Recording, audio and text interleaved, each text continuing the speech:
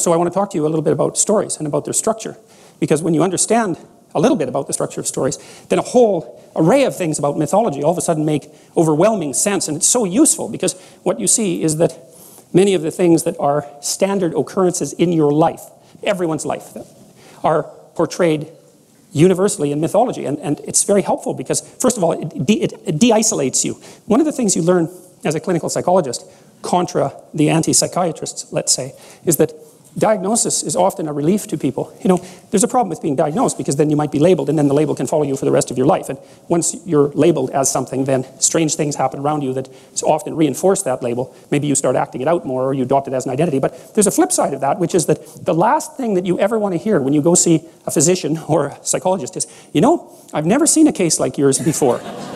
Right, that is not a relief, man, because if the message is, I've never heard anything like what you're telling me, the outcome is either going to be not so good for you, or you're not going to get listened to at all, right? Because you're such an anomaly that your existence is annoying to the integrated knowledge structure of the medical professional that you're attempting to receive advice from. Well, it's definitely the case because, you know, if you can be put in a box, then the box tells the doctor what to do with you, and that's actually a relief to the doctor, but also a relief to you, right? Because you want to know, so you come and you say, look, I can't go out of my house much anymore, I'm afraid on elevators, I have heart palpitations and sometimes I end up in the emergency room. Increasingly, my interactions in the world are restricted. I find myself staying at home. I'm afraid I'm going to die of a heart attack. And the psychologist says, well, you have agoraphobia. And it's like lots of people have that. And here's usually how it develops. And here's the treatment course. And, you know, we can probably do something about that. And it's like, well, you're not going to die of a heart attack now, probably. That's a real relief. You're not crazy in a completely unique way. And you're crazy in a way that might be treatable, you know. And so it's such a relief because people come in there with a pile of snakes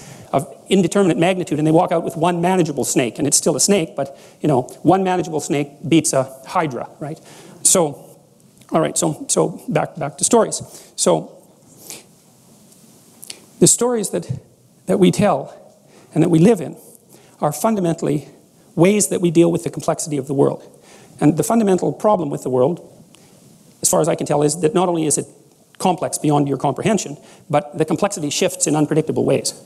The stories that we tell have exactly the same structure. They have this core element with variations. And so, all right, I'll turn to the stories. And so the first problem, as I mentioned, is a complexity problem. Things are just too complicated to get a handle on. And that actually has serious consequences because what happens to everyone eventually is that their lives become so complicated that they die. So, and many terrible things can happen to you on the way to dying as well that are complexity related, right? You can develop a serious illness that you can't get a handle on. You can hit what would you call an impasse in your relationship that you cannot get past and see no way out of. That happens to people quite frequently. People who are suicidal, for example, they often feel like they've been backed into a corner, that they have no options. They have no good options. No matter which way they turn, there's something terrible to face, and they can't see any way out of it. And sometimes that's more true than you'd like to think, because we also tend to like to think that people's problems are primarily psychological, but they're not. And that's one thing you learn quite rapidly as a clinician, is that most of the time people don't come to you because they have mental illness. They come to you because they have a complexity management problem. Their lives have got out of hand on them, and they don't know how to get them back under control.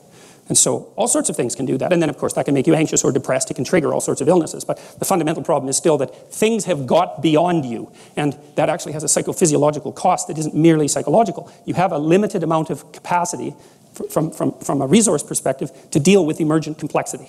It's just not enough of you. You'll exhaust your psychophysiological resources if you get into a situation that's too complex. Well, that's what the idea of chaos represents. It represents that underlying complexity that can manifest itself at any time. And it can manifest itself, for example, if you wake up in the morning and you feel an ache of some sort, and perhaps it's nothing, and you ignore it, but it gets worse, and you end up going to the hospital, and you find out, perhaps, for example, that you have pancreatic cancer, and you're going to live for 6 months, and that's the end of that. And so it's at that moment that you break through the thin ice that everyone walks on, and you see what's underneath, and what's underneath is the ineradicable complexity of life. And that's chaos. And now, it's taken people a long, long time to get a grip on this conceptual, conceptual schema. And human beings have done it mostly with image and story before they've been able to do it in any articulated manner. And so there are a set of images that represent this underlying chaos. And one of them is the dragon of chaos, precisely that. And that's the dragon that the hero goes out to confront. That's the symbol of the unknown. It's the thing that lurks underneath. It's the thing that also guards treasure, because in the unknown there's possibility. And part of that, I think, is because we actually use our predator detection circuit to do this sort of precognitive processing.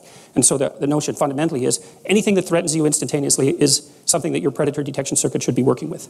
It's fast. It's fast. It's low resolution. It doesn't have a lot of ideas, but it's really, really fast. And that also accounts for our capability and tendency to very rapidly treat people who upset our conceptual structures as enemies of the predatory variety.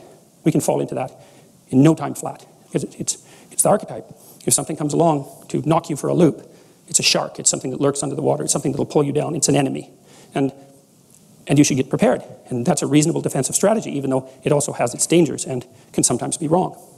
So the landscape within which we have to erect our stories is fundamentally one of an overarching chaos, a chaos that exceeds our capacity to comprehend in any sense, individually, familial, socially, economically. We're always threatened by the collapse of the structures that we inhabit, constantly. We have to work. Well, it's like you own a house, you know. How much time do you spend maintaining a house? Well, a lot. And why is that? It's because the house falls apart because you're stupid, and the house falls apart, well, because you do repairs wrong or you ignore things, right? And I'm saying this actually for technical reasons. The house falls apart because you're incompetent. But even if you're competent, the house falls apart, right? It's just entropy, and so things have a proclivity to fall apart on their own, so you just have to run like mad just to keep them doing what they're supposed to be doing. And then, of course, that is complicated by your own willful blindness and inadequacy as a repair person and refusal to attend and all those other things. And that's a very classic idea, which we'll return to. One of the ideas that Mircea Eliade, famous historian of religions, extracted from a very large corpus of flood myths was the idea that the earth is periodically flooded for two reasons. One is things fall apart. Just entropy. It's straight entropy. I don't remember which law of thermodynamics that is, but it's one of the big laws of thermodynamics. It's one of the top three, man. Things fall apart of their own accord, and that's one of the things that we have to contend with. And then the rate at which things fall apart is sped by the sins of men.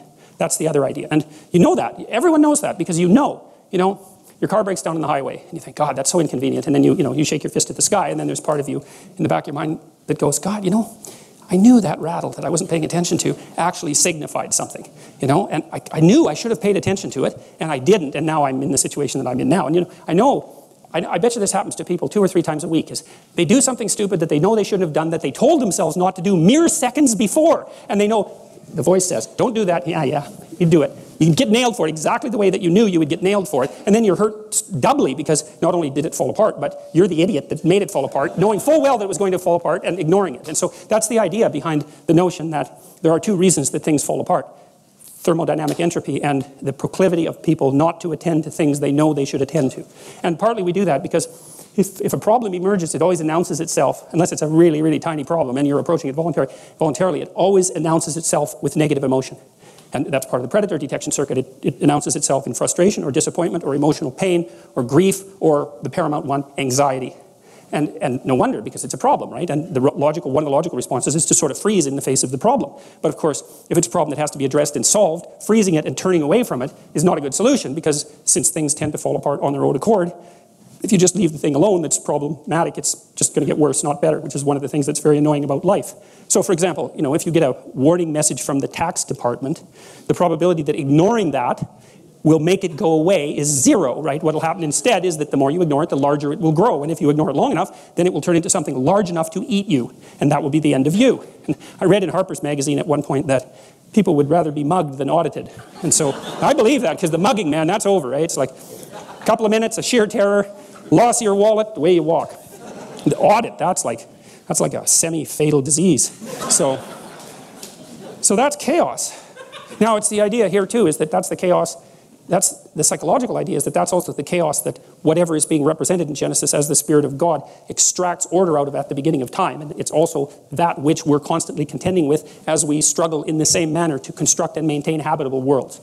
So it's brilliant. It's brilliant. It's self-evidently the case that the world is too complicated for us to deal with. And that's one of the problems that we face on an ongoing basis. And then the question is, well, what do you do about that? And if you ignore it, it gets worse. So ignoring it doesn't work. And so we know what doesn't work. And so if ignoring it doesn't work, then attending to it might work. And then I found out with the Egyptians, for example, that Horus was the god of attention. And the same thing happened among the Mesopotamians with Marduk and his ring of eyes. It's like, what's the way to forestall the catastrophe of things falling apart? And the answer to that is by attending to them, voluntarily attending to them. And that slots very nicely into the hero mythology that promotes the idea that if there's a dragon in the whereabouts, in the neighborhood, let's say, that hiding in the basement just makes it grow larger. It's time to go out and confront the damn thing. And the general stories are well, you might get killed because it's a dragon, but it's only might as opposed to definitely will get killed if it happens to attack you at 3 in the morning at home when you're hungover and it's been a bad day and you don't have your, your sword and your shield at the ready, which is generally what happens to people who avoid things. So it's not something that should be recommended. You're screwed both ways. That's one of the things that's so nice about being deeply pessimistic. It's so freeing because one of the things, well, it's very frequent. It's such a relief. And it's really a useful habit to develop is sometimes no matter what you do, you're in trouble. And that's a relief because then you can stop scrabbling around for the way out. There's no way out, man. It's like you can pick murder, wretched death A or slightly less wretched death B, something like that. But, and I know that's a terrible way of looking at things, but it is extraordinarily useful to understand that many times you get your choice boils down to picking the least bad option. And if that's all you can do, if that's how life is revealing itself to you, it's like, well, more power to you. The least bad option, that's the best you can do.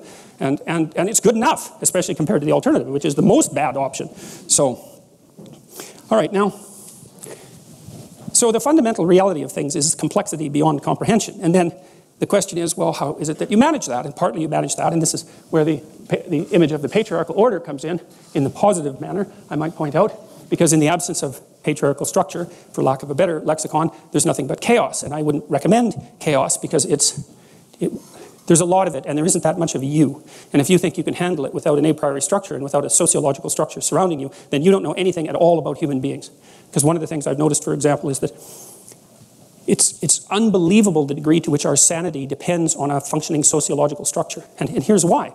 Well, first of all, you kind of need to know what to do every day. You have to have a routine, because you're an animal, And, if you have a dog or a cat, dogs are a really good example of this. Dogs like routine. They like to be walked the number of times a day that they're supposed to be walked, and they get quite sick very rapidly if you don't routinize their days. Children are exactly the same way. Now, you can overdo it, right? But still, you need to know approximately when you should get up. It should be approximately the same every day. You need to know approximately when you're going to eat. You need to know what you're going to eat. You need to know who you're going to eat with. You need to know where to buy your food. It's like 80% of your life, 70% of your life, something like that, consists of those things that you do every single day, that you repeat. And those are often the things that people think about as the trivial elements of their life, but one of the things I would like to point out to you, if you do the mathematics, I did this with a client of mine who was having a hard time putting his child to bed. They were having a fight every night. And I knew by that time, the studies indicate that most parents only spend 20 minutes per day of one-on-one time with their child. Now, the reason for that is that people are busy, and it's actually not that easy to parse out 20 minutes of one-on-one time. It's a lot bloody more time than you think. But that's all there is, 20 minutes. And he's spending like 40 minutes a day fighting with this kid, trying to get the kid to go to bed. And that's not very entertaining. You think, well, it's just having a scrap with the kid about going to bed. But it's no. If it happens every day, it's a catastrophe. So you do the math.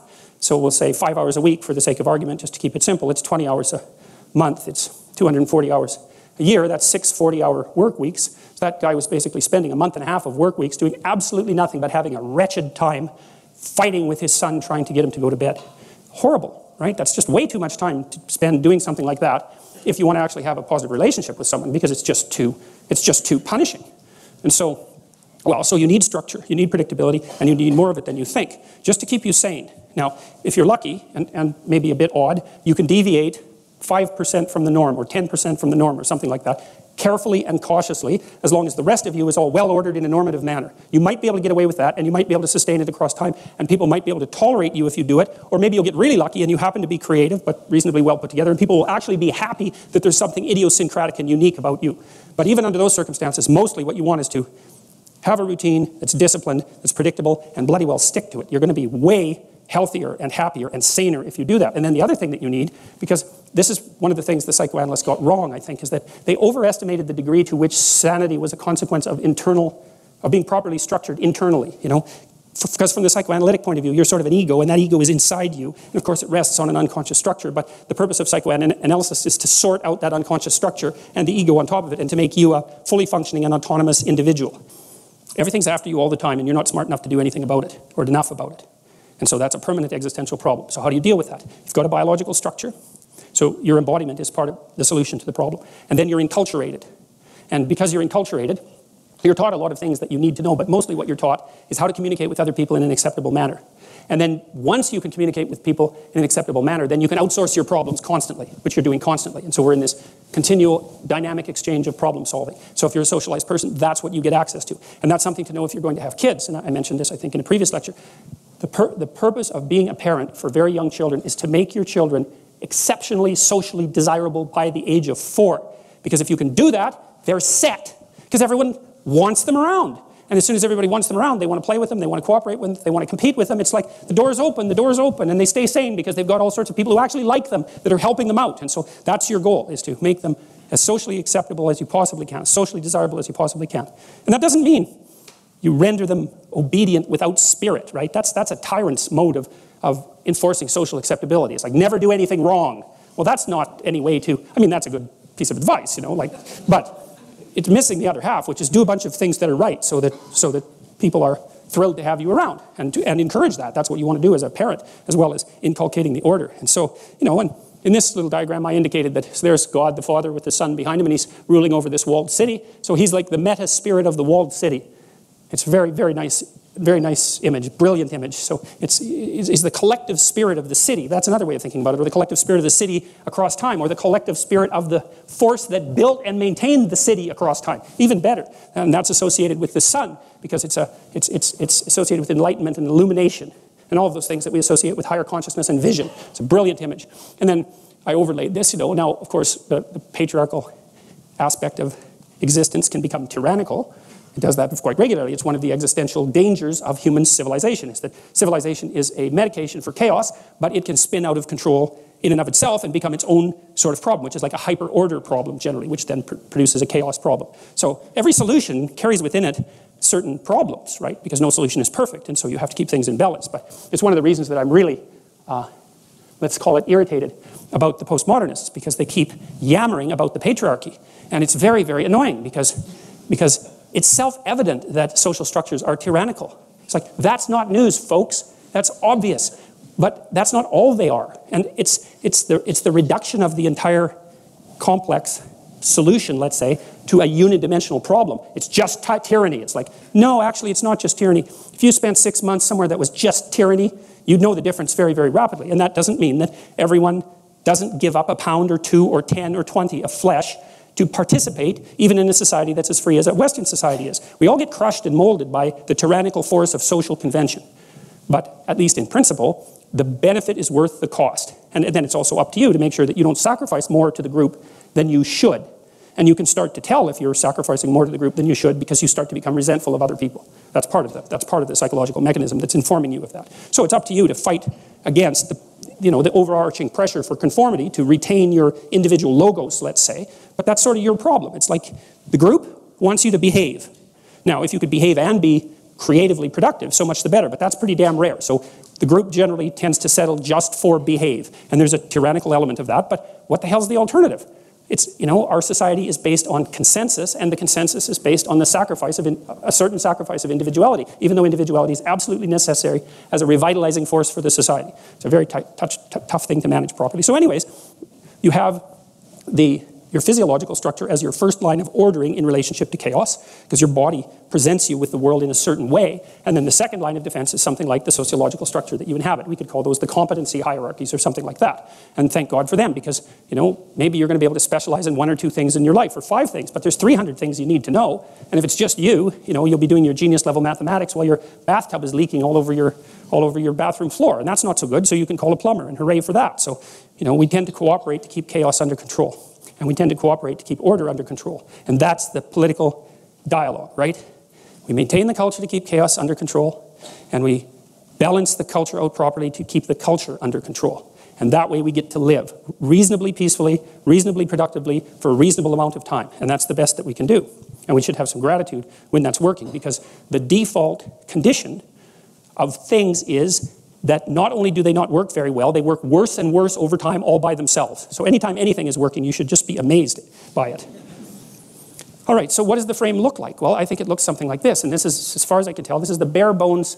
This is the bare bones of a variety of things. It's a bare bones story. It's a bare bone conceptual framework. It's a bare bone Dasein, to speak in Heideggerian terms. It's the bare bones world that you live in. You're always in one of these worlds. There's no getting out of them. You can move from one to another, but you're always in a world like this. And so this is the world that you're in. You're somewhere, because you have to be somewhere. Now, you might not know where that is, which means that the somewhere that you are is chaotic. in which case you need to go over your past in great detail and figure out where you are. It's like you're lost, right? You're lost, and the problem with being lost is when you're lost, you don't know where to go, and the problem with not knowing where to go is there's a million places that you could go, and a million places is too many places for you to go without dying. So being lost is not good. So you need to know where you are.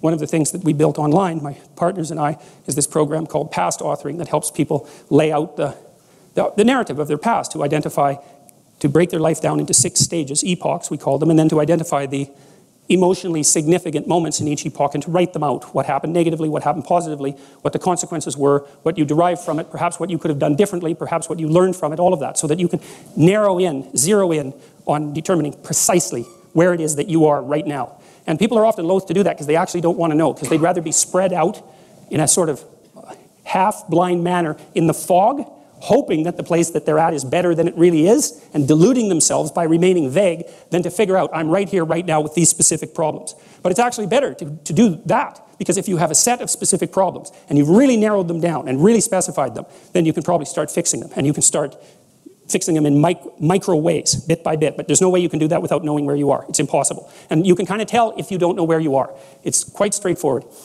If you are haunted by reveries of the past, for events that are older than approximately 18 months, if they continue to come up in your mind over and over, in your dreams over and over, you haven't extracted the world out from your past experiences. The potential is still trapped in the past. And to confront the potential means to confront the dragon of the past. And of course, that's terrifying. And it can seriously be terrifying. So for example, maybe you're vague and ill-formed and ill-defined because you were abused very badly when you were a child, 4 years old, something like that. And maybe you were abused by a family member, because that's generally who does the abusing. And so that just makes it worse. And then what that means is that you've had an implicit encounter with malevolent evil. No, you've had a direct encounter with malevolent evil, but you have an implicit hypothesis of malevolent evil that's plaguing you. It's still there. It's trapped in the memories, right? It's trapped in the representational structure. And as an adult, you're now faced with the necessity of articulating that fully before you have any chance whatsoever of freeing yourself from it. And so that's no joke. Lots of times people have to go into the past. That's what the psychoanalysts do. And say, look, here, something came along and just bloody well knocked me over. And it isn't even that I repressed it, which I think was... Well, we won't talk about Freud's errors because Freud was a genius, so we'll just leave him alone. But sometimes it's not repression. It's just that terrible things happen to people at such a young age that there isn't a bloody chance in hell that they can figure out why they happened or what to do with them or what they mean. And then you can carry that with you, and you carry it with you. It's like your body encounters the world in stages, and it happens very rapidly. Well, it can extend over years, but the initial stages happen very rapidly. So, for example, if you're walking down the road and you hear a loud noise behind you, you'll go like this. That's a predator defense response, by the way. You crouch down, and that's to stop something from jumping on your back and getting at your neck too easily. That's like a few hundred milliseconds. It's really fast, or even faster than that. And it better be, because something like a snake, we'll say, can nail you just right now, so you better be fast. But it's low resolution. It's like danger snake, something like that, or danger predatory cat. It's that fast.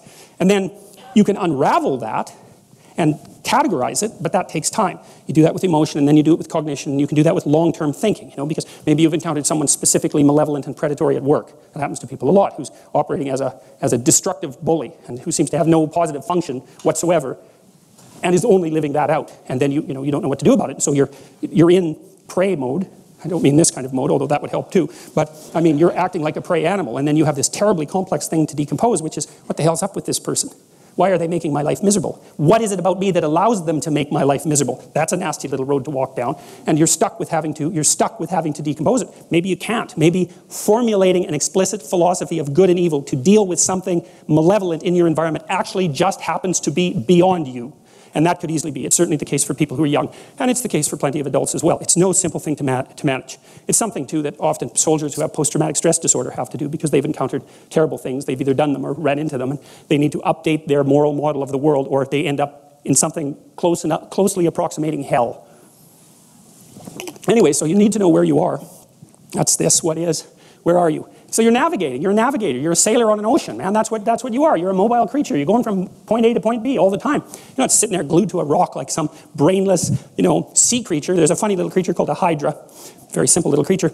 In its juvenile stage, it has a brain because it swims around. But then when it turns into an adult, it latches itself to a rock and promptly digests its brain. Because if you're just sitting on a rock and you're not moving, you don't need a brain. But that's not our issue, right? We're zipping around in the world, and so we're navigating agents. And so to navigate, there's two things you need to know. And the first is, where the hell are you? Exactly, precisely, right? Razor sharp. What's good about you and what's bad about you? By your own reckoning. You don't have to, you can ask other people, but this is a game you play yourself. It's like, as far as I'm concerned, I'm taking stock. What is it that's okay about me and what needs some work? And you got to watch to not be too self-critical when you're doing that too, because that can just be another kind of flaw. And then the next is, okay, well, where are you going? What's your destination? Well, and that's what the frame is. Now, you could do that in a very sophisticated way. And you do that by thinking consciously about who it is that you are in an articulated manner and where you want to go and why and how you're going to get there. And people hardly ever do that. That's come as such an absolute shock to me as an educator.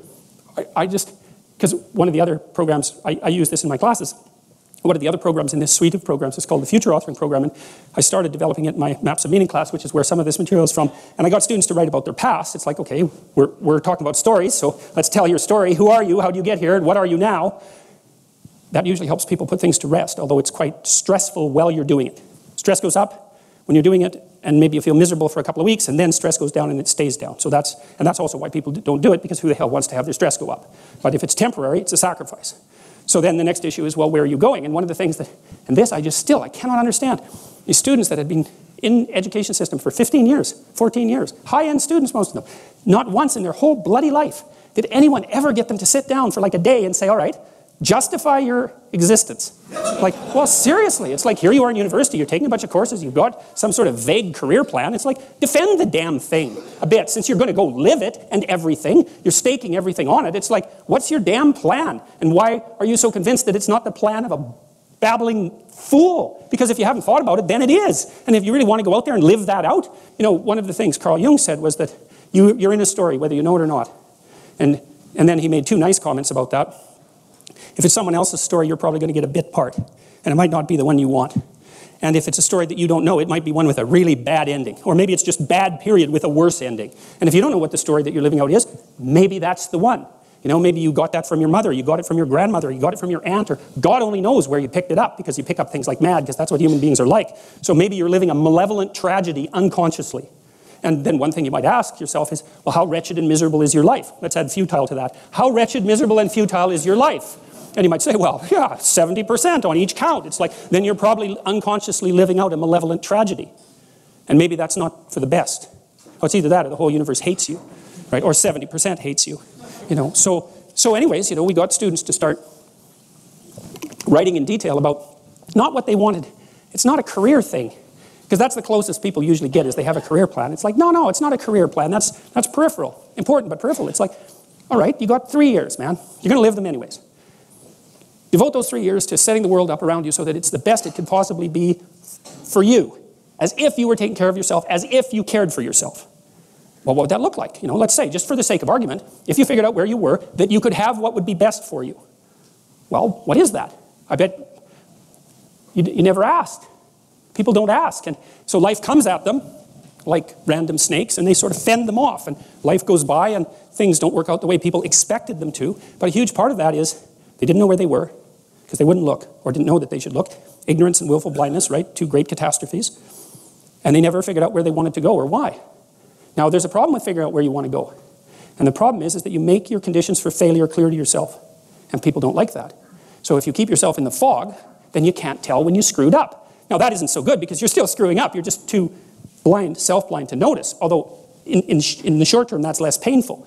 If you make your criteria for success razor sharp, then you know every time you screw up. But that's great, because then you could fix it. You could either repair the behavioral inadequacy or the conceptual inadequacy that you're using as a tool in that situation, or maybe you could adjust your damn plan. Either way, you can fix it. And so, okay, so you're living in one of these bloody things, and you might as well, it seems to me, you might as well make it the best one you could live in, because you don't have anything better to do.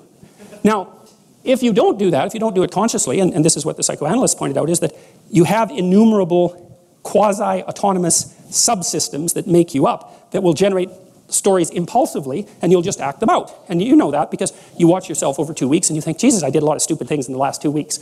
And you think, why? And it's because you're a collection of somewhat random quasi-autonomous personality units, and lacking a leader, they're just going to fire off whenever they want. First you're hungry, then you're thirsty, then you want to go to bed with your wife, then you want to sleep in, then you want to tell your boss off, then you want to curse at the guy that cuts you off in traffic. It's like, you're kind of like a 2-year-old. It's one emotional frame after another vying for dominance. There's no overarching hierarchy, and there's no king at the top.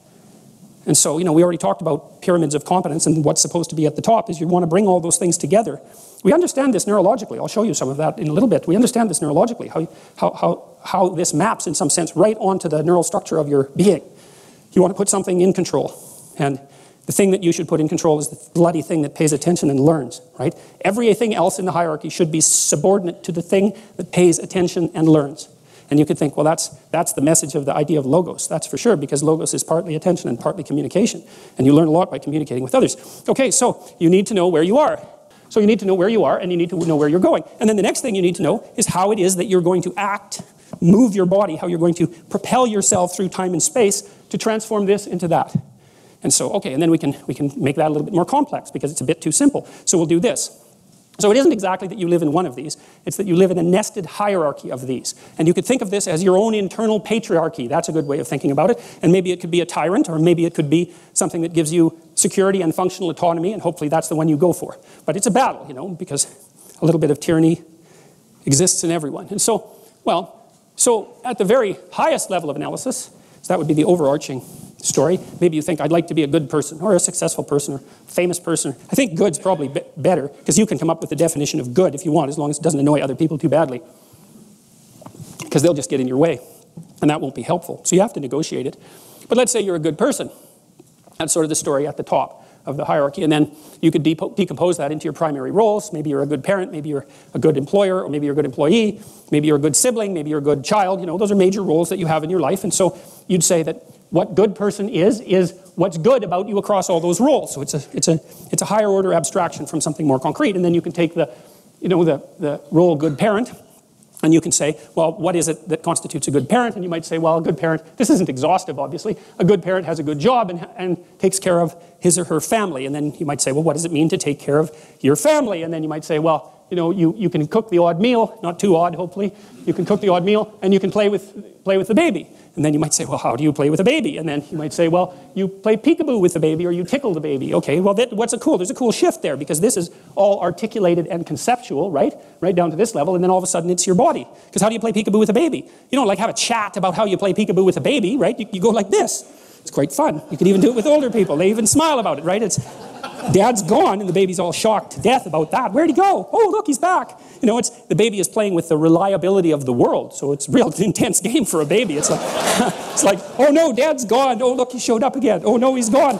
And then Dad's smiling to indicate that those brief flashes into non-existence aren't existentially terrifying beyond capacity, right? And so, but the point is that if you're playing peekaboo with a baby, you're not thinking anymore. It's not in the realm of articulation or abstraction. It's actually something that you're doing with your body. And so to me, this is a nice multi-stage solution to the mind-body problem, because what happens is that the higher order of abstraction, it's articulated and conceptual. But if you decompose it sufficiently, you end up with an actual action, and the action involves the movement of musculature. It's not something conceptual. And one of the things that's really cool about this hierarchy is that it has educational lessons. So one of the things you want to do if you're trying to teach someone something, even yourself, is you want to specify the thing that needs to be doing at the highest resolution possible level. So I'll give you just a brief example. So let's say, I may be repeating this, but it doesn't matter. Say you've got a 3-year-old kid, and their room is chaos, right? There's monsters are going to be coming out under the bed in no time flat, unless that room gets some order in it. And so you tell the kid, clean up the room. You know, it's a mess. And you leave and you come back, and the kid's like throwing Legos everywhere. They're not cleaning up. And then you think, that's a bad kid. Well, that's a bad theory, eh? Because you're going right from here to here. If you want to have a good fight with someone and destroy them, then that's what you do. You don't bother with the subtleties down here. You just go right for the jugular. It's like you're a bad, stupid kid. You've always been that way. You're hopeless. There's not a chance of teaching you anything, right? And that way you can nail the past, the present, and the future all in the same insult. You've always been a terrible person. There's no teaching you, and your future's going to be exactly the same way. Then the only thing the person can do, if you do that to them, is hit you, because that's it. There's no coming back from that. You've boxed them completely in. So if you want to have a really unproductive argument, you go right for this. Past, present, and future, you're not a good person. Demolish their entire conceptual structure and expose them completely naked to chaos. It's like, great, you won the argument. It's not a good thing to do to your long-term partner, let's say, unless you want them terrified out of their skull and characterized, and their attitude towards you characterized by non-stop extreme resentment. It's probably not going to do your love life a hell of a lot of good, for example. So with the 3-year-old, maybe what you do is you say, you pick the level of analysis at which they're actually functioning, and you say, and this is something you can do if you pay attention to a kid, and lots of people won't pay attention to children because they're terrified of them. They're terrified that they'll do something wrong with them, or that the kid won't like them or some damn thing. It's like, all you have to do to get a kid to like you is pay attention to the kid for like 2 seconds, and the kid will instantly like you, because attention is it's the ultimate currency for children, right? They need adult attention because adults know way more than kids, and so they love attention. All you have to do is pay attention to them. They will like you instantly. So you tell the kid, You see that teddy bear? The kid goes, yes. Then you've established that the child has mastered the art of perceiving a teddy bear. Because they can say, yes, it's a complicated thing, man. It's like a 6-month-old isn't going to do that. 3-month-old has got the whole teddy bear identification subroutine automatized. So, teddy bear, yes. Can you pick it up? Yes. Pat, pat, pat. Good work. Do you see the hole on that shelf? Yes. Can you put the teddy bear in that hole? Yes. Go over and do that. Pat, pat, pat. Great. Okay, now we'll do thing number 2, thing number 3. So you're building up the micro routines of cleaning up the room from the bottom up, right? You're building it into their body because you're starting with the things they've already automatized and building upwards towards abstraction. And so once the kid has all the micro routines down, and maybe there's I don't know, how many micro routines are there to clean up your room? 200? Like a lot, but not an infinite number. So you teach them all the micro routines, and then you can say, run set of micro routines, which means clean up a room, and then they can do it. They know what it means. So, but you do the building from the bottom up. And lots of times when you're arguing with someone that you live with and hypothetically love, although those two things are hard to get together in the same relationship, what you want to do is assume stupidity before you assume total malevolence. That's a good rule of thumb for establishing peace. So maybe if your partner won't do something, well, maybe there's something going on up here, but you might want to assume to begin with that they actually just don't know how to do it, and you need to decompose it. So maybe there's a way you want to be greeted when you come home, because you're going to come home every day probably, and maybe that's a 5-minute interaction or a 10-minute interaction, so that's an hour a week or 4 hours a month or 50 hours a year or 1 solid work week of coming home interactions, right? All you have to do is get 50 interactions like that right, and you've got your relationship sorted out. That's something that's really worth thinking about, because that's it. You just don't have that much time, right? Get the meals sorted out, that's about 5 hours a day. Get your sleeping time arrangements sorted out. Get the fundamental interactions that you repeat with your partner worked out voluntarily and negotiated. You're going to cover 80% of your life that way, and then it can just run as a routine. And that's really helpful. And if you don't do that consciously, especially because our roles have fragmented and most of the traditional roles have disappeared, and so nobody knows who the hell is supposed to do what in the kitchen, for example. So nobody does anything except bitch and fight and make wretched meals or buy fast food or something like that. So, you know, the alternative to that catastrophic failure or continual resentment and fighting is to rebuild the structures from the bottom up using consensus and negotiation. And you can do that. So you can think of that as the patriarchal structure. That's a good one. And I mean, it's partly psychological because these are things you do as a person, but it's also partly political and economic and sociological because while you're doing each of these things, you're also doing them in a way that's socially, hopefully not just socially acceptable, but actually socially desirable. And so that's the decomposition. And the reason that this keeps chaos at bay is because it isn't because your belief systems keep chaos at bay. It's not that abstract. It's that if you do these things right, then terrible things happen to you with less frequency. And that's not it's partly psychological because maybe you don't fight as much, maybe you're not anxious as much, maybe you're not as depressed, but a lot of it's just practical. If your kid doesn't leave his skateboard on the stairs, then you don't break your neck as often. And that's not just psychological. That's actually a good thing not to break your neck so often. And so this structure isn't merely something that keeps things at bay psychologically. Okay, so here's another look at a hierarchy of narrative, the structure that keeps chaos at bay. And this is maybe the hierarchy that I engage in when I'm writing, and I'm doing all these things at the same time. That's what's cool. You know, like when I ask a student, what are you doing when you write an essay? It's like, well, that's a hard question, right? It's like, well, you're asked an important question. That's the first thing you should do if you're writing an essay. Then you're paying attention to the words and the phrases and the sentences and the sentence relationship between the sentences within the paragraphs and the paragraph relationships to one another within the essay, and then the essay's relevance to the class and the class's relevance to your life, and like the essay bleeds out across your entire life. And so if I'm writing something, well, obviously at the most highest resolution level of analysis, I'm actually moving my fingers on the keyboard and moving my eyes back and forth on the screen. That's where the mind meets the body. But then I'm trying to formulate a sentence, and so I try to think up a good sentence that's nailing what I am trying to formulate, and then I try to pick it apart. And I do that a bunch of ways. I take the sentence and I put it on another page, and then I write like 10 different variants of the sentence and see if I can get a better variant. And then I try to think of ways that it's a stupid sentence to see if I can, put a pry bar underneath it and loosen it up. And if I can't do anything, if I can't manage that, then I keep the sentence that I've got, and then I do that with 10 sentences in a paragraph, and I make sure the sentences are all arranged properly in the paragraph the same way by rewriting a bunch of different variants of it and trying to get the word right and the phrase right and the sentence right and the sentence order right and the paragraph order right. And I can tell when it's right enough because I can't make it any better. That doesn't mean it's right, it just means I can't improve it. And so I get to the point where if I'm writing a paragraph and I write a variant and I can't tell if the variant is any better and it might be worse, then I'm done. I've hit the limit of my intellectual capacity and it's time to move on. But that it isn't like the essay that I'm writing, let's say, has a boundary that's tightly drawn around the essay, because there's a reason I'm writing the damn essay, and that would be, well, I'm trying to write a whole manuscript. Hopefully I'm trying to address an important problem, because why would I be doing it otherwise? I mean, that would be kind of pointless. And maybe that's part of my role as a scientist, and that's a subset of my role as a professor, and then that's a subset of my role as a productive citizen, and then that's a subset of my role of someone who confronts the unknown, you see? And that's why the logos is the thing that's at the top of the hierarchy. That's how the hierarchy should be structured, is that everything else should be, see, because you have a structure, and you think, well, what should the structure be subordinate to? And then the answer should be something like, the structure should be subordinate to the process that generates the structure. Or the structure should be subordinate to the process that generates and maintains the structure. Well, obviously, how could it be any other way? Unless the structure is perfect, in which case you dispense with the thing that generates it and improves it, but then you're a totalitarian. It's like, hey, we got the answer. It's like, no, you don't. People are still suffering, and they're still dying. You don't have the damn answer. And so maybe you have an answer that means that there isn't quite as much suffering and dying as there could be, but there's plenty of road to be traveled yet. And so it makes perfect sense that all of this should be nested within this highest, I think of it sort of as the highest order of moral striving. And then that also gives you a moral hierarchy. That's the most important thing. You do that with honest speech. You do that with attention and honest speech. That's how you do that. And you don't sacrifice that to any of this, because if you do, then you're hurting your soul. There's this idea in the New Testament that the sin against the Holy Ghost is the one sin that can't be forgiven. No one knows what the hell that means. Maybe it doesn't mean anything. But I think this is what it means, is that because this process generates all this, if you violate that process, then there's no hope for you, because that's the process by which you improve yourself, and everyone else too, everything else. So if you decide you're not going to engage in that, it's like, well, there's no fixing that, because you've blown apart your relationship with the thing that does the fixing.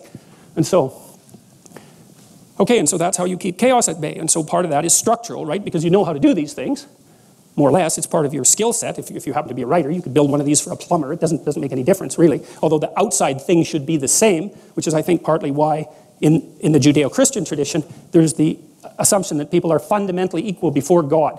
And what that means is that, well, they should be nested, everyone, regardless of their particularities as individuals.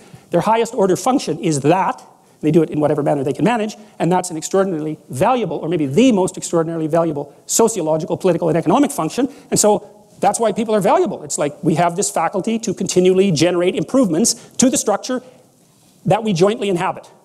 Solve the problem at the highest level of resolution, highest level, most local level of resolution. It's safer, and it's more likely to actually produce a solution. Okay, now you're in your plan. Now we're simplified it again just to one little map, right? But all those other things are nested in there. And so what happens to you as you stroll merrily on your way through life? Well, what happens is that as you're moving from point A to point B, you encounter things. And people think that what they encounter are objects, but that's not the case. First of all, most of the things that you encounter, many of the things are actually other people, and they're not objects. They're too damn complex. And even apart from the social world, the things that you encounter aren't objects. They seem to be something more like tools or obstacles. And I don't mean that we see objects and turn them into tools or obstacles. I mean that we see tools and obstacles, because what happens is that when you array yourself towards a goal, then the world transforms itself into things that get in the way of that goal, and three things. Things that get in the way of the goal. Those are things you don't like. Things that facilitate your movement towards the goal, those are things that you like, and irrelevant things. And mostly you want irrelevant things, because there's just too damn many things. So the category of irrelevant is one you really like. So most of everything is irrelevant if you have a good plan. A few things are good, because they move you forward, and some other things are not so good. You want to go around the not so good things if you can manage them, unless you like to run head forth into like brick walls, which is not particularly, it's a learning experience, but I wouldn't repeat it too many times. You want the world to array itself as a set of, we could say, tools. Now, what happens is that you have this perceptual system that's mediated by dopamine. It's the same system that cocaine activates, or methamphetamine, or the drugs that people really like to take. And it's the dopaminergic system that responds with positive emotion to indications that you've encountered something that will facilitate your movement towards a goal. And that's really important to know, because people tend to think that they're happy because they achieve goals, and that's not true. What's true, because as soon as you achieve a goal, then you have a problem, which is what's the next goal. And that's actually a big problem. You encounter that as soon as you graduate from university, for example. That's right. I made this joke before. Graduation day, you're like king of the university hierarchy, undergraduate hierarchy. Day after, you're unemployed potential Starbucks employee, right? So it's like, so obviously the accomplishment per se as a source of reward is problematic, because when you accomplish, you run the frame to its end, and then you have the problem of needing a new frame. So that's a problem. But if what you're encountering instead are things that will move you along your way, it's like, hey, that's great, and that's where you get your positive motivation. And so that's really that's so much worth thinking about. You can think about that for a year, and that wouldn't even be enough to think about it, because here's what it means. It means in some sense that the Buddhists are right with their claim about Maya, M-A-Y-A, which means that people live in an illusion. And what they mean by that is, well, you have whatever your goal is, and that goal gives relevance to the world. And you could change the relevance of the world in a snap just by changing your goal. You can do that. And so then you think, well, it's sort of an illusion because you can just change it. Now, you don't want to push that line of argumentation too far because even if the specific point can be changed, the fact that you're in one of these frames cannot be changed. And so you have to be in a frame, although you get to pick the frame. So there's still an absolute there, which is that you have to be in a frame, and that is not a trivial absolute. It's a very major absolute. So then you think, okay, all of your positive emotion is going to be experienced in relationship to the goal. Well, then we think, well, you could use some positive emotion. It's a good thing. Positive emotion inhibits anxiety and disappointment and frustration and pain. It does all that. Technically, it does that. That's why a football player with a broken thumb who wants to score a touchdown can go out there and, play the football game, even though it's a kind of an arbitrary goal, right? It's like, really, you're going to go out there and risk your hand to fire a pigskin through some poles? It's like, well, you can say the same sort of cynical thing about most of the things that people do, but you can't say the cynical thing about the fact that they have to do things. So you have a point, you have your aim, you have your ambition, and then that's what turns the world into a potentially positive place. And here's the kicker. This is so cool. The higher the aim, the more the positive emotion. So that's you think, well, why should I bother? Why should I bother doing something lofty and difficult? It's like, because it's worth it. That's why. Because the alternative is stupid suffering. Because really, because what happens is, you don't need a framework in order to suffer.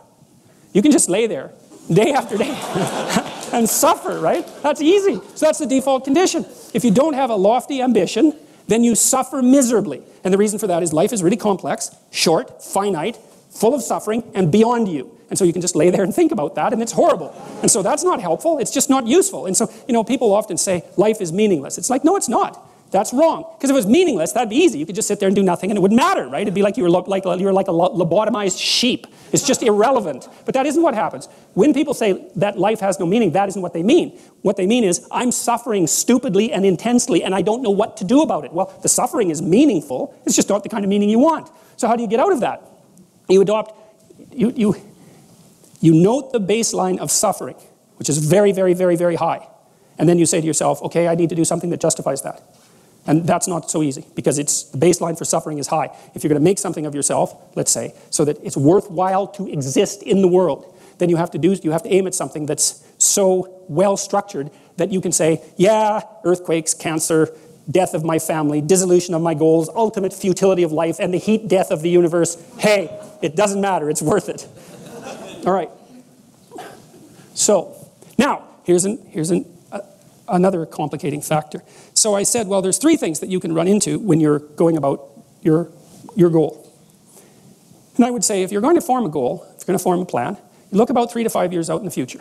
Because beyond that, you get something called combinatorial explosion. And it means that there's so many variables that you just can't predict. So there's not that much point looking out 20 years. Because what the hell do you know about what's going to happen in 20 years? Nothing. 3 years, maybe you can chart a course to 3 years, 5 years, something like that. So that's not a bad segment of time to consider. And then consider what your life would have to be like in order for it to be worthwhile for you. Knowing also what you're going to be like if it isn't worthwhile for you. And what you're going to be like if it isn't worthwhile for you is Cain. That's what you're like, because that's what that story's about. Because Abel's the guy who has a goal and is making the proper sacrifices, and Cain is the person for whom, by his own faults, at least in part, things aren't working out for. And so the default for not doing this is something like building resentment, bitterness, with an underlying, what would you call it? Flavor enhancer of murderous resentment, something like that, which you will act out in the world, which people act out in the world all the time. And it's no wonder, because without something lofty pulling you along, then the baseline is stupid suffering. And if you take an adult dog and you just chain it in the backyard, and you put a collar on it that's too tight so it chafes all the time and it can't even bark, and there's just dirt around it and it's too goddamn hot out in the sun, and maybe you don't give it enough water, it's not going to be a very happy dog. Its basic condition is misery. Well, the same applies to people. So, all right, so you're on your way to, you've all probably watched Pinocchio or know about it. One of the things that happens that's really cool in Pinocchio is that when Geppetto decides that he wants his puppet to be a genuine autonomous being, he wishes upon a star. It's a very strange thing, but everybody just swallows it, because we don't notice when we're swallowing things that are completely preposterous. It's this animated puppeteer wishes on a star that his puppet is going to become real, and everybody nods their head and goes, oh yeah, that makes sense. It's like, no, it doesn't. It doesn't make any sense at all, but it doesn't matter. It doesn't make the sort of sense that we normally associate with sense. It makes a kind of meta sense, and everybody understands it. So this is what Geppetto's doing, is he's elevating his eyes above the horizon, so out of the realm of the worldly, let's say, to the transcendent. And the transcendent will say, for all intents and purposes, you can see the transcendent spread above you in the heaven that arches over us. It's close enough for our purposes. And there's a star there, and a star is something that's eternal, that shines in the darkness. And so Geppetto makes an agreement with the transcendent. He says, look, I'm willing to do whatever it takes that my creation becomes autonomous. Well, that's exactly the situation that you want to set up for yourself. Is like, okay, you've got to figure out what star you're going to orient yourself by. And you have to ask yourself, like no one's ever asked you, okay, if you had the choice to make your life worth living, what's your price? What do you need? Just find out, first of all. You just ask. You'll tell yourself, like, you'll be afraid because you thought, I'll never get that. It's like, well, lower your sights a little bit then, you know. Don't ask for a 80-foot super yacht in like 6 months. That just means you're stupid. You know, it doesn't mean, you're not, you know, first of all, it's not going to make you happy anyways. You know, it's just not, it's not wise. You're supposed to be asking yourself this question like you're someone you care about. So you imagine you're talking to some 12-year-old kid that you kind of like. Think, it wouldn't be so bad if this 12-year-old kid had a decent life. So you too. It's like, it wouldn't be so bad. The universe wouldn't mind if you had a decent life. If there was a little less suffering on your part, especially if you didn't, you know, foist it off on other people. If there was a little less suffering on your part and you made things a little better everywhere you went, it's like the universe would probably be okay with that. So I think you could get away with it if you were sort of quiet about it. And so ask yourself, okay, so then once you've established your target and you know where you are, then you know what's good for you, because that moves you along. And that happens at a perceptual level. You don't have to think about it anymore. And the experimental literature on that's already quite clear. So for example, if I specify that podium as the target for my action, you know, then I'm happy when I'm walking towards it because there it is and everything cooperating really nicely. But if I specify going to the exit sign that you guys can't see, that this is an obstacle in the front of, then as soon as I specify that, then that's an annoying obstacle. And that's precognitive. It happens immediately. It happens instantaneously. And so it really is the case that your being manifests itself inside these frames. And so what's so cool about that is you can change the frame. That doesn't mean you can like juggle planets or anything like that, but it does give you quite a scope of what? Untrammeled action within the world. And if the frame isn't working out, then you can tweak it, or sometimes you have to make a major adjustment in it, whatever. You don't have to stick to the damn thing like it's the ideology that you're going to die for. It's a tentative plan. It's a work in progress. And that's, with the future authoring program, one of the things I recommend for people is that they should do it badly. Because you're not going to get it right anyways, but a reasonable plan is way better than no plan. Plus, a reasonable plan is a plan that has built into it the processes that will enable the plan to get better as you implement it. So you just start with a reasonable plan. So you don't have to worry about whether it's correct. It's not correct. It doesn't matter. It's better than nothing. That's the issue. So, okay, so you've got the world parsed up into things that are making you happy when you look at them, things that get in the way, that produce negative emotion, and then a whole host of irrelevant things, because almost everything's irrelevant. And that's where all the chaos is hiding. The chaos is hiding in what's irrelevant. And that's a very interesting observation, because since the chaos is virtually infinite, it's a real question. So where the hell do you put it? Well, you put it in what you ignore. And you can ignore it as long as it isn't actively interfering with your movement forward. You can assume that it doesn't matter, that it isn't matter, that it doesn't matter. Same thing. All right, so here's the kicker. There's one more class of things that you can run into along the way. And this is where the chaos breaks through. So let's say you're moving from point A to point B, and something that you don't expect occurs, and it gets in the way. So let's say that you're living with someone, and maybe you kind of like them. You're not married, so you don't like them that much, because otherwise you'd ask them to marry you. But anyways, and so a quarter of you is looking for something better, and 3/4 of you is half satisfied, something like that. And then the person, because we're ambivalent about such things, and then the person you discover, or the person announces that they've been having an affair. Okay, so then how are you supposed to respond emotionally to that? Well, the part of you that wasn't all that committed to the relationship is kind of exhilarated by that, and then the 3/4 of you that's half satisfied is hurt, and you're going to exploit that part for sure in the ensuing discussions, and not mention oh, that's kind of exciting that you've betrayed me that way. But the point is that that's a hole. Now what's happened is you have this structure that you're walking on, like ice, like the thin ice that you're skating on, and now there's a hole in it, and the hole, we don't even know how deep the hole is, but you know there's a hole there, and so now you're anxious about it, though maybe also a little bit excited because God only knows what's down there. But you don't know what to do with that hole, because it could spread very badly on you. It could be that the whole relationship was a facade, and that all your relationships have been facades, and that the reason that is because you're so damn shallow that it's impossible for you to have a relationship that isn't just a facade, and that's partly because you don't pay any attention to other people, and it's also partly because you're malevolent and selfish. So that's a nasty thing to discover. Or maybe that's the sort of person that you're attracting, which would make sense, actually, if that's the sort of person that you are. And so there are certain things that you can encounter that basically unglue you. And what happens is that those moments of being unglued travel up that entire hierarchy of presuppositions. It's like, because one of the logical conclusions to being betrayed in a relationship is that you're truly a bad person. Now, another equally logical conclusion is that the person that you're with is really a bad person, and another logical conclusion is all people are truly bad people. You know, I mean, in macro ways and in micro ways, you can't trust anyone. You can't trust women, you can't trust men, you can't trust human beings, you can't trust yourself. The whole place is a catastrophe, it's a nightmare. Well, then you can fall through into chaos. Now, the way your body responds to that, or maybe, you know, you're supposed to be getting a promotion at work. That's good. You're all chipper about the promotion at work, and you walk into your boss's office because he or she wants to see you, and they say, well, you know, we've reviewed your performance over the last few years, and your performance has been somewhere between mediocre and decent, and we're downsizing, and see you later. That's not a raise or a promotion, that's for sure. That's a hole that you fall into. And the question is, well, what do you make of that? Right? How do you frame that? How do you take that emergent chaos and make habitable order out of it? You don't know. Is the whole capitalist system rotten to the core? I mean, that's a convenient explanation under those circumstances, that's for sure. Were you working for a psychopathic son of a bitch? Did you make the wrong choice in university, and was that your father's fault because you never did what you want, or was it your fault for not standing up to him? Or is it a dying industry, or is maybe this a wake-up call that you should go do something else that you've been waiting to do, you know, that you've actually wanted to do your whole life, and that's why you're doing such a miserable job at your current occupation because you're bitter and resentful about the fact that you never did what you want? You don't know. It's all of those things at once. And that's very stressful because all of those things at once is too many things. And that's the reemergence of chaos. That's the flood. That's the return to the beginning of the cosmos. That's another way that it's been represented mythologically. It's that you voyage all the way back to the beginning of the cosmos when there's nothing but undifferentiated chaos, and that's what you're confronting. And maybe it's too much for you, and often it is. I mean, that can be traumatizing. It can hurt your brain. You know, it's just too much for you to bear. But it doesn't matter. You're stuck with it. And so how do you respond to that? Well, some of it is catastrophic negative emotion.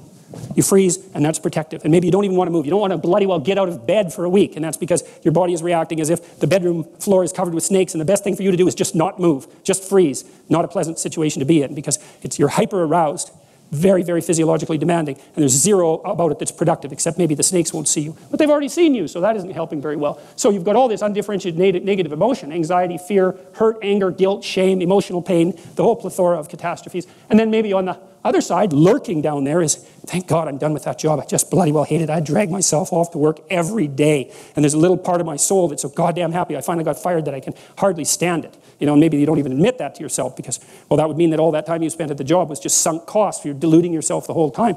It is an interesting thing to consider, though, sometimes if you're in the unpleasant circumstance of having to fire someone. You know, sometimes firing someone is the best thing that can happen to them, which doesn't mean that you should go out and, like, enjoy it. Although I have met very disagreeable people who actually enjoyed firing people. I'll tell you a story about that at some point because it's quite interesting. But, you know, sometimes if someone's just limping along in their job and doing it as miserably and wretchedly as they possibly can imagine, the best thing you can do to them, for them, is to say, you know, you're failing at this. And that doesn't necessarily mean that you would have to be failing at absolutely everything else in the entire world. So maybe you should just accept the damn failure and go off and try something new. And I mean, that's terrifying for people, and I know they hate it and all that, but sometimes it's better than the alternative, which is just slow, torturous death. So here's a funny way of looking at it. So let's say you fall right into that hole that's underneath everything, and you've hit an anomaly that you don't understand. You say, what's that anomaly made out of? Exactly. I know that's a strange way of thinking about it, you know, because it's not, well, you could say, we'll just go along with that. It's a metaphor. What's that anomaly made out of? Well, here's a way of thinking about it. It's made out of spirit and matter. And here's why. This is something I learned in part from Piaget. He said, well, it's made out of matter because, of course, that's the world, matter. And the world is also what matters. And so that's kind of a nice duality there. But it's made out of spirit because when you encounter something anomalous and go down the rabbit hole, when you go into the underworld, it's underneath everything that you've relied on. You learn things down there. So what's down there is information. And that now, it's maybe way more information than you want, but it is information. It's information. And what can you do with the information? You can inform yourself with the information, right? You can put yourself in formation with the information. That's helpful too. And so, and you think, well, you're a psyche. Maybe you're not a spirit. It depends on, you know, whether you're a materialist or not, but at least we can say that you're a psyche. The question is, what's your psyche made of? Well, it's obviously got a material substrate, but the matter happens to be arrayed in a particular order, and that's an information order. And so when you fall into the underworld that's underneath everything and you encounter that latent information, then what you can do is enhance your psyche. You can grow your spirit, because what you do is you take the new information and you incorporate it. That's like eating the apple that Adam and Eve ate. You incorporate that, and that makes more of you. And that's not a metaphorical or a metaphysical proposition. It's to say nothing other than, well, that's what happens when children learn. You think of what happens. Child's 3 has a pretty low resolution representation of the world and is a fairly low resolution human being. Got all the constituent elements there, but isn't differentiated in any tremendous manner. That's all still to come in the future. And so what does the child do? Explore. Well, what do they explore? Things they don't understand. That's where the information is, because you already understand what you understand. There's no information there. You go where you don't understand. That's where the information is. And out of that information, you generate a higher resolution world, and you generate a higher resolution self. And so out of the combat with the underlying dragon of chaos, you generate spirit and matter. And that's what you do when you go down into the underworld.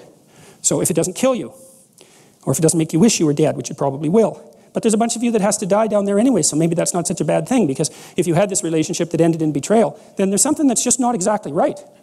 There's something that went, and the reason I'm saying that, you think, well, that's kind of moralistic. It's like, actually, I don't mind being moralistic, in case you haven't noticed. But it's not a fair comment, because you're playing this stupid game. It's like, you live with someone, infidelity. That's the game, right? You've decided the rules. With the game comes a morality. The morality are the rules of the game. Well, then the thing collapses into infidelity. It's like, well, you played the game wrong, or it was the wrong game. One of those two. It's one of those two. You picked the damn game. And having picked the game, you can't all of a sudden say, well, no, those aren't the rules. It's like, yeah. If you pick the game, you pick the rules. And if you fail at complying with the rules, then you failed. Now, you could say, well, I could pick a different game. It's like, I don't care how you solve the problem. You're still stuck with the problem. It's a moral problem, fundamentally. And it might take some major league retooling to fix it.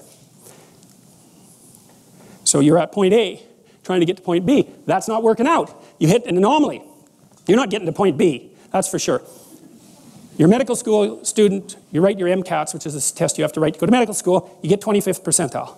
I don't know who you are, but you're not a pre-med student. And maybe you never were, right? And that's the rub, man. And so, who the hell are you? You don't know. Collapse down here into this motivational conflict, this place of motivational and emotional uncertainty and tremendous information, right? It's a place of transformation. It's the phoenix that burns. It's the burning part of the phoenix that burns. It's the journey to the underworld. It's the journey to hell. It can really be a journey to hell, because you may find out that the reason that your partner betrayed you or that you didn't get your damn promotion is because there's seriously something wrong with you. And you know it. And I don't just mean that you don't know what you're doing. I mean that there's 25% of you that is seriously aiming at things not being good. And so you fall into the underworld and you find out that, God, I just got exactly what I was aiming for. Or I got exactly what the worst part of me was aiming for. And that worst part, that's something to clean up, and that's not going to be easy, because it's got its hooks in me like something ferocious, something seriously ferocious. And I've been toying with it for a very long time, and maybe I can't even detach it anymore.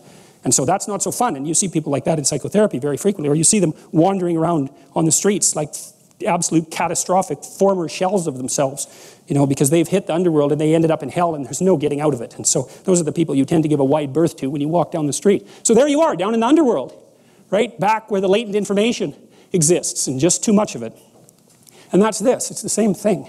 It's the same thing. And that's why the Adam and Eve story is archetypal, right? Because we're always ingesting something new that knocks us into a new state of self-consciousness. And it's always a catastrophic demolition of our previous paradise. Insufficient as that paradise was, something comes along to destroy it and knocks the slats out of our life. And that's a voyage to the underworld. Out of the walled garden into chaos. And so what is all of that?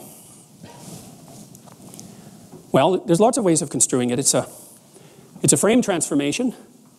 There's a walled city. It's got a hole in it, because all walled cities have holes in them, right? Because everything's imperfect, and that's where the chaos comes up. And then maybe you go out there like a hero to fight the chaos and to reestablish the frame. That's what you're supposed to do. And maybe you free some information while you're doing that. Or maybe you establish a relationship. And so that's the journey. Frame, damage, chaos, voluntary confrontation, reconstitution of the world.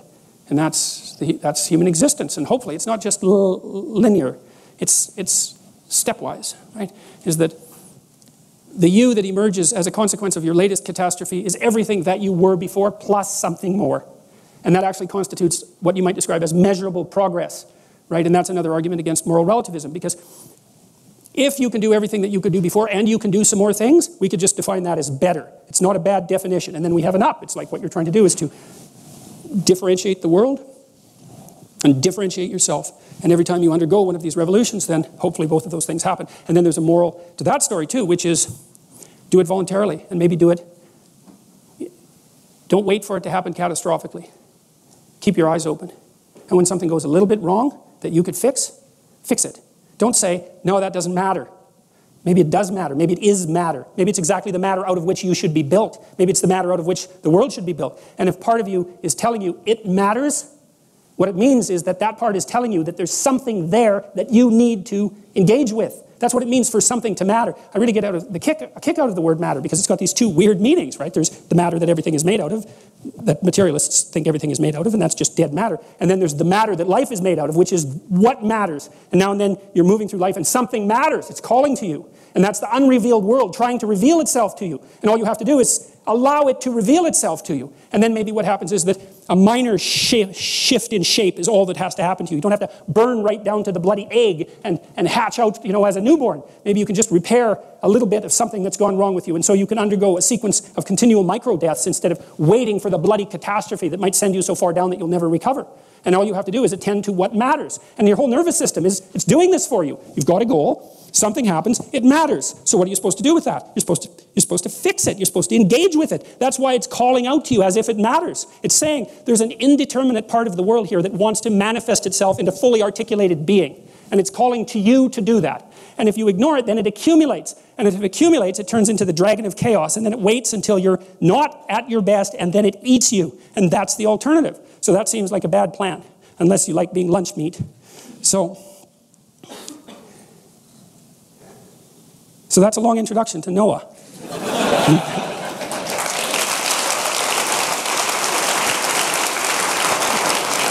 But you need it, because you can't understand the story otherwise. And so, because that's what the story's about. And now we can go through the story relatively rapidly, although it doesn't look like we'll go through all of it tonight. What happens to human memory in pre-literate cultures, because nothing is written down, is that what needs to be preserved gets amalgamated. And so imagine that you have a culture that's based on fishing, let's say. So you have to be a good fisherman. And human beings who use simple tools to fish are unbelievably good fishermen. They know every bloody thing you can possibly imagine about fish, because otherwise they die. So it's really important that they learn everything about fish. And maybe they've been fishing for like 13,000 years or something like that. So there's a lot of accumulated knowledge.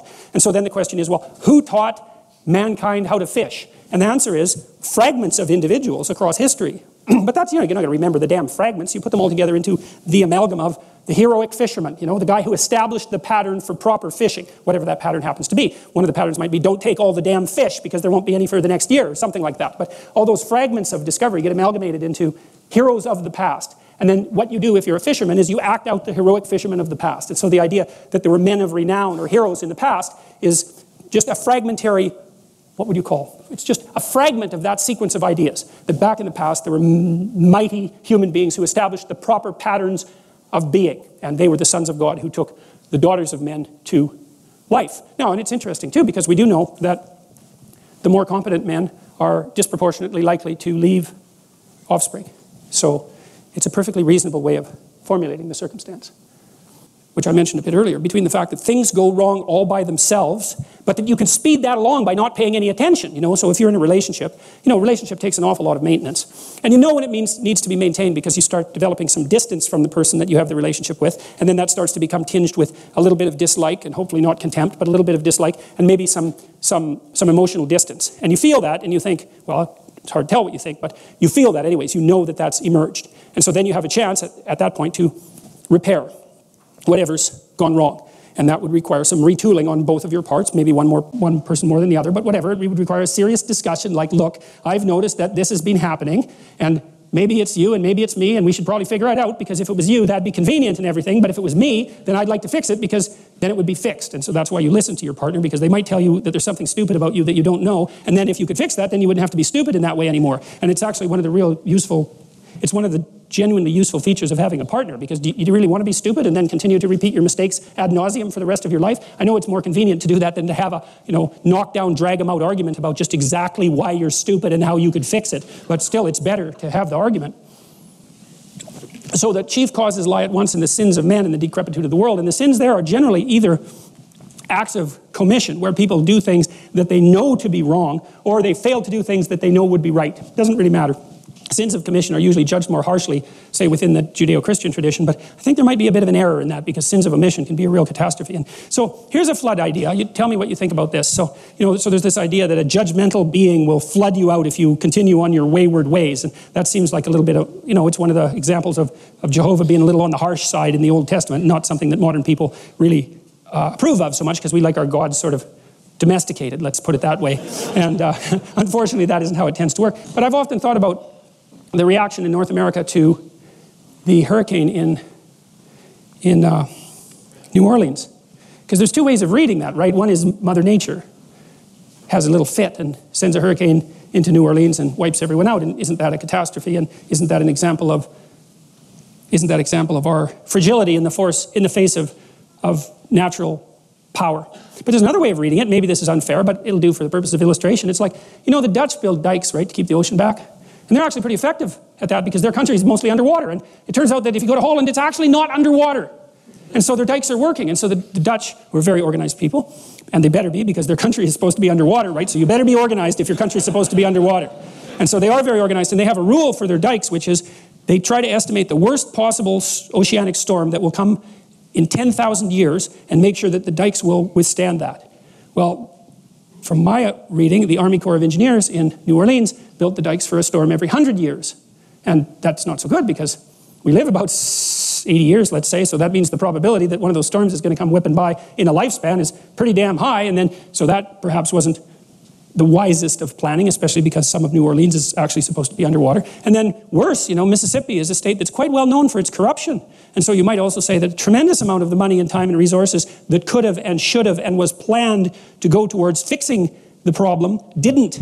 And so the hurricane came along and, oh my God, wasn't it a natural disaster? And the question is, what bloody well makes you so sure that it was a natural disaster? Right? Because if the infrastructure would have been maintained and built to the specifications that were certainly technically possible and would have actually been less expensive in the long run to build, and everyone knew it, and the hurricane came along and wiped out the city, why do you think that's a natural disaster? To me, that's a natural example, if you think about it from a metaphorical perspective, of a judgmental God deciding to use a flood to teach a moral lesson. And you might say, well, that's pretty harsh. What about all those flood survivors? It's like, yeah, well, the whole flood thing was kind of harsh.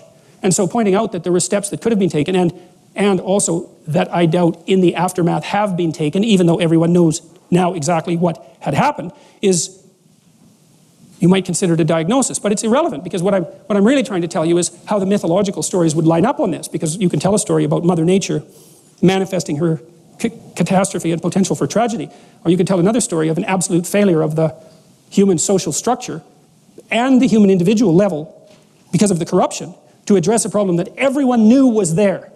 And so that's a good example of how the flood comes when you're not behaving properly. And one of the things that's quite interesting about the Old Testament and the people who wrote it is that they always assume that if the flood comes, that meant you weren't prepared. If that's the rule, right? It's like the a priori axiom. They think, you got flooded out? Hey, you weren't prepared enough. Well, how can you tell? Well, you got flooded out, right? That's the evidence. And you might say, well, that's not very fair. It's like, fair isn't the point. The point is, do you want to get flooded out again or not? Because fair would be, well, you better figure out why you got flooded out and fix it so it doesn't happen again. And that's the moral thing to do when you're thinking about morality, as walking the path that's most appropriate to get to the destination that you think would be the best possible destination. That's a good thing to think about. Well, that's what you're thinking about when you make a New Year's resolution, even though you don't know it. It's like, well, could you be a better person in the upcoming year? Well,